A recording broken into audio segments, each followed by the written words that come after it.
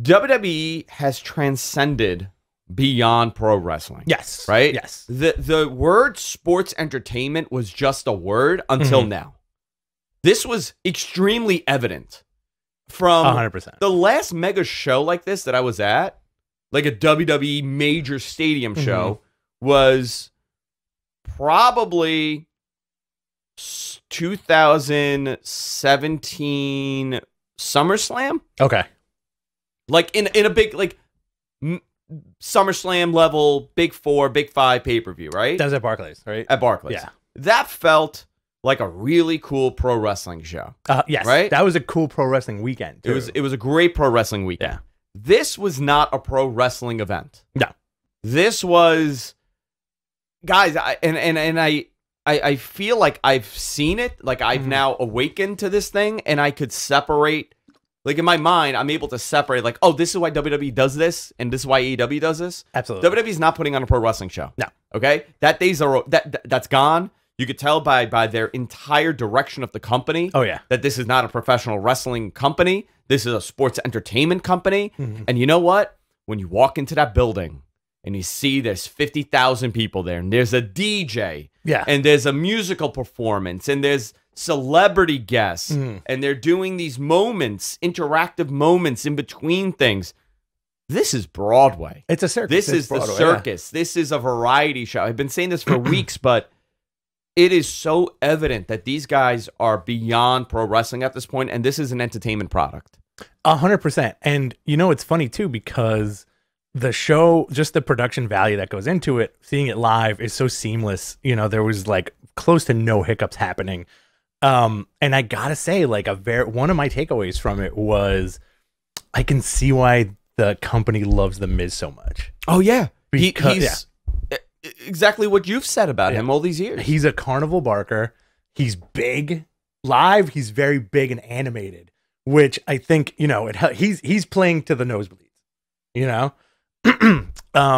And it was very surreal just seeing that. And you know what? You're right. It's not a pro wrestling show.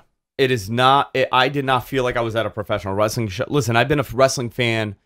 My first live event was probably 1991 at the Garden.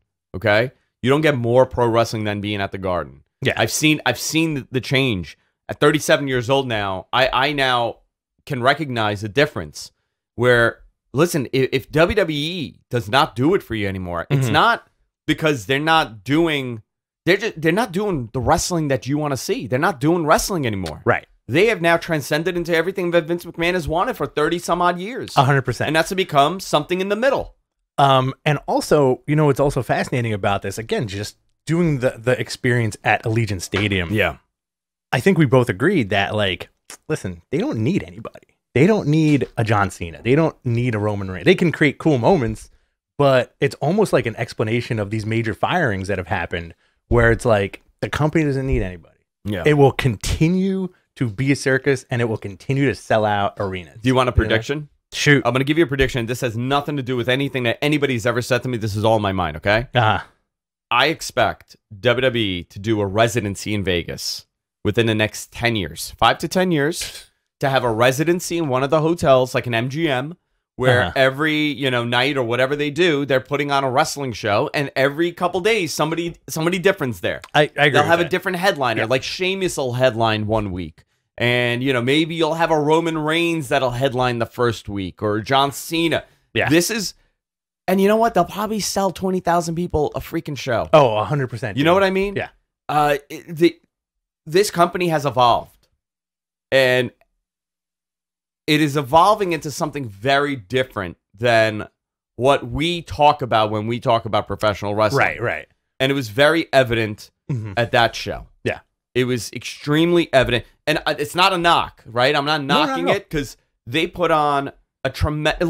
Listen, I watched it on pay-per-view after the fact, so my reaction is a little different because I got to experience it in the building. So I don't know how you guys felt watching it live. Yeah. But I do have to tell you, being in that building, people were loving it. Yeah. Everything. They were loving everything. Lovely, lively crowd, friendly crowd too, you know.